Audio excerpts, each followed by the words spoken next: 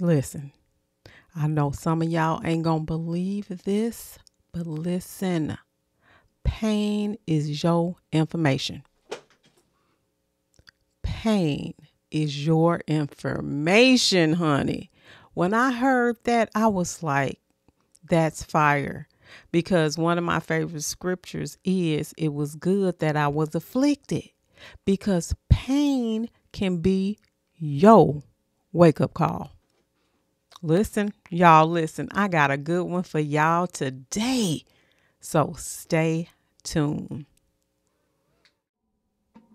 Hey, y'all, it's Bernita Rochele, and welcome to my spoken word and conversations, y'all. Listen, we're going to get right up into this one right here, right now. Remember, I'm not cross-eyed. It is the her or the glasses. Listen, I wrote this on September 20th, 2024. Let me tell you, pain is your information. When your body aches, it is telling you that something is wrong. Listen, pain is your information. When that joker from that relationship that you are in lays paws on you and gives you the 1, 2, and 3 knockout, he done gave you your information. He then gave you your information. Pain is information. Pain is your wake-up call. So stop ignoring it. You know when something hurts, that means something is wrong. Listen, if they got you crying every day, they done blackballed you, they done made everyone turn against you because of their manipulation, why would you want to be in something like that? You're crying every day. You think about how they treated you. Pain is your information. Listen. Why would you want to be around those type of people? Pain is your information. Listen. Listen. When I heard that, now one of my favorite scriptures is, it was good that I was afflicted, and I'll put it up there. But when I heard, I was listening to Good Living with Hurl. I think that's what it's called, Good Living.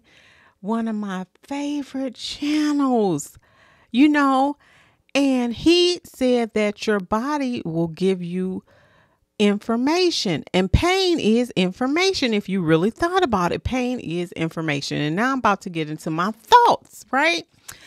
I was trying to figure out why. I'm just gonna throw some in there, why the bottom of my leg was swollen a little bit, like my ankle. I was like, this is not normal here, right? So then I listened to him, and he started juicing. He juices a lot. And so I'm into juicing now. And I'm telling you, I started drinking, and I'm not no health person. I'm just telling you what happened to my body, but I'm also about to get back into this pain, right? So anyway, I started drinking grapes and lemon. It's only 2 things. I juiced it up. My son, he was like, Mom, I'm gonna get you a juicer. And he bought me a juicer, right? Me a juicer, and I'm telling you, it has changed my life, man. I'm telling you, I have lost weight, and you can kind of see with the skin how it does with your skin. I juiced for 4 days straight and drank water. That was good. Then the weekend, I kind of threw some vegetables. Man, listen here. You try to do this vegan stuff. I do not eat meat, right? I have not eaten meat, but I've substituted with mushrooms. But I'm sitting up here eating all these beans and all this stuff like that. No, that don't work for my body. My body needs vegetables and all that kind of good stuff. But let me get back on to this here. So anyway, I was listening to her and I was like, wow, that makes so much sense. When you say that pain is information, because think about it. Remember that saying we used to always say, like the kids, they want to touch the stove. We'd be like, don't touch that stove, it's hot. But then when they finally touch that stove, they get burnt. That was their information. Now, we done told them this information to stop, but they want to just gone. But that was information for them to be like, that was hot. I don't want to touch that no more. Okay. Like when you think about it, you sitting up here crying every day because of somebody that done set up here done hurt you. Excuse me. They done set up here, done hurt you, and you constantly crying. I don't know what I did. I don't know. You know what? Listen here. That's your sign. That's your information. That means that though that's hurting you, separate yourself. That does not mean that you don't love nobody. But if somebody got you crying every day and they steady got you on this hamster wheel, they're taking advantage of you and you're steady crying. If they're taking advantage of you and you're steady crying, that's your information. Don't stick around that and stop ignoring those aches and pains. Okay? Those aches and pains are information. Pain has been sending us information for years upon years, and we have ignored it. Hunte, pain is information. Listen. When I heard that, I was like, this is good, because think about it. Just think about whatever caused you pain, whether it be a relationship, it be your aches and pains mentally, it could be anything. That's information. And it's up to you to do what you need to do to fix it.